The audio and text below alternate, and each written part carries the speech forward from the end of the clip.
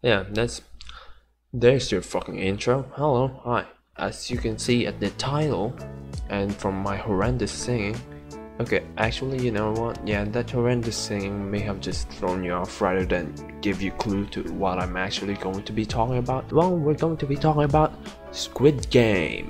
Yes, good on me, right? You know, just really talking about it just right at its peak. I know I'm late to the party, but I still have some thoughts that I want to give. I didn't really make a list of my thoughts, so that's probably a bad idea. I should probably, you know, maybe lay out and give a structure to this video, but come on, me having structure? Nah. So yeah, what are my thoughts about the show? Well, it was okay. Here's the thing, like, for something that's been really hyped, and for me to still say it was okay, that means a lot, because, you know, that tends to be the downfall of a lot of shows when they're so overhyped and you watch them and you get disappointed. This show had a pretty fucking great cast, like really great cast, and really great soundtrack, and really great sets. Each of those aspects definitely helped in building this fucking huge ass global phenomena. But yeah, why am I saying that it's only okay? Well, here's the thing. The first half of this show was pretty fucking great. I like that intrigued of what exactly is happening within this game. What is this organization? Why is this happening? What are the motives of this guy in this black mask? Like, it makes you question a lot of things, and you know, you're just given little tiny bits of pieces of information that will make you feel inclined to stay and find out more about what's happening within that space. And you know, they're building the characters and you build a connection with them, and then you see them progress within the story. And then where it all goes downhill for me is the VIP episode. 69. The one thing that's pretty bad with some shows is the blatant smearing of a message to the viewers. Like, it's not all bad, like it can be done successfully, but I think Squid Game did not do that. It's an interesting idea, you know, like, yeah, here's some old rich people that has benefited from this capitalistic institution of the world, can just pretty much do whatever they want without any consequence. But the way they gave the answer, and it felt like it was all just spoon-fed. Here you go, here's the answers, okay, thanks, I guess. As soon as they did that, it was just, I felt like there could have been much more that could have been done, a much better execution upon which it is done. And it's a fucking shame that the actors they got for the VIPs were absolutely shit. It feels like as if the casting director was just asked, hey, did you remember to get those VIPs, the English speaking guys that will be coming in here with masks and talking all about shit that, oh, they're rich, haha, 69. And then the casting director was just like, yeah, definitely, we totally did that. Hey, Janice, I want you to go outside the building and then ask if anyone can speak in English. Yeah, everything's fine. But here's the thing though, I feel like the second episode is getting a shit ton of hate that it shouldn't. Here's the problem with very popular stuff. People will most likely be fueled action junkies. That's probably the market that Squid Game has got. And when they got a taste of that action in episode 1 and then see it dissipate within episode 2, they feel like, oh, this is just filler episode. No, it's not. It's fucking not. This builds upon the characters and just shows how desperate they are and how shitty their lives are. And when they got back to their lives, they realized like, oh yeah, life's pretty fucking shit.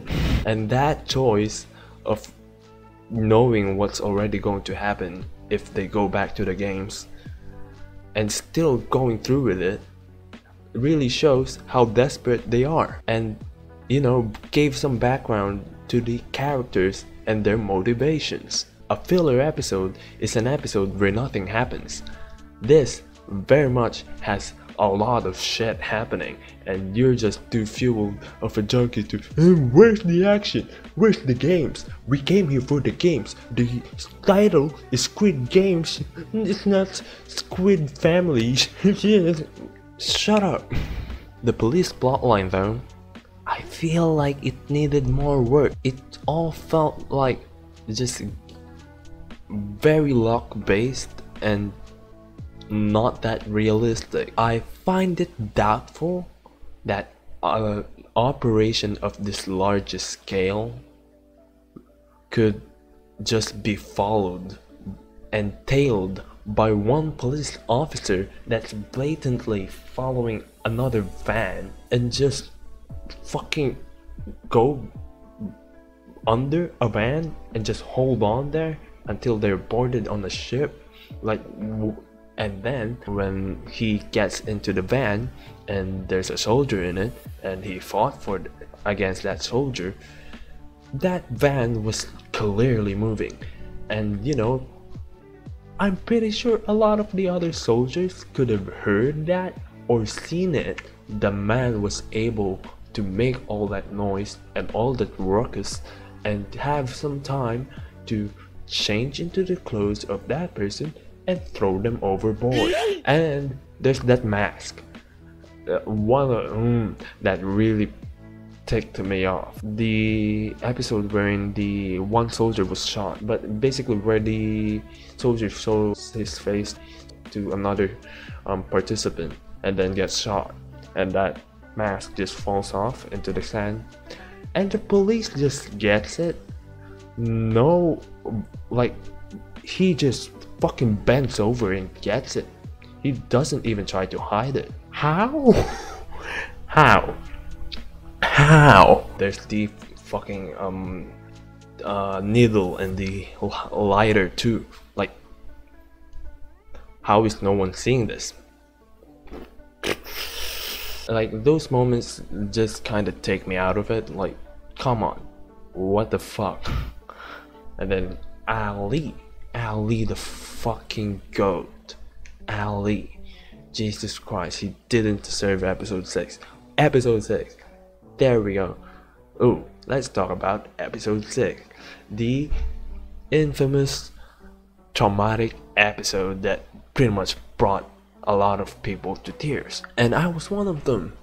Well, not tears. I shed one tear. And that was for motherfucking Il Nam. I fucking cried for you. How dare you, old man? How fucking dare you? I cried for him. I fucking cried for him. That's the fucking problem I have with the plot twist they have at the end. That plot twist of having the old man organize everything it feels more shock factor than anything. Here's the problem I have with that plot twist, is that episode 6 is completely undermined because of it. Well, maybe not completely, but it's fairly undermined. One of the strong elements of episode 6 is the emotional crux it has. Having that taken away from it, it really like damages the emotions that you would have for the old man throughout the whole series. It's not like one of those plot twists when you watch it again you'll be like, ooh, you're connecting dots, like, oh yeah, that's fascinating. I mean, you can do that too with the old man in the previous episodes, but what's the problem with this is that mostly all the scenes with the old man is mainly rooted in emotional connection, and having that taken away, you're just fucking annoyed with the old man, like, fuck off. That emotional connection is gone. It's just fucking gone. The watchability is fucking destroyed because of that. Overall, I feel like Squid Game had a good start and kinda just, well, it didn't completely crash, you know? It just kinda went like, it was whoop, and then ow. By the end, it is a fun show. It's a pretty great watch. I just feel like it had potential with its message that it didn't properly deliver, and also like the motivations of the front man. I was more invested in that philosophy of this is a place where everyone is equal. In this world, it doesn't matter who you were, anyone could win, basically. It was fascinating to see the frontman like kill that soldier just because of disobeying the laws of like giving equality for everything in that game. You know, it was a fascinating thing. And then to just have it just be about the VIPs, just I don't know. I feel like it could have been better served.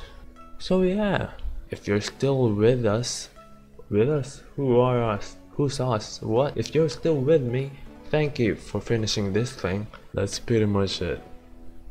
Bye bye.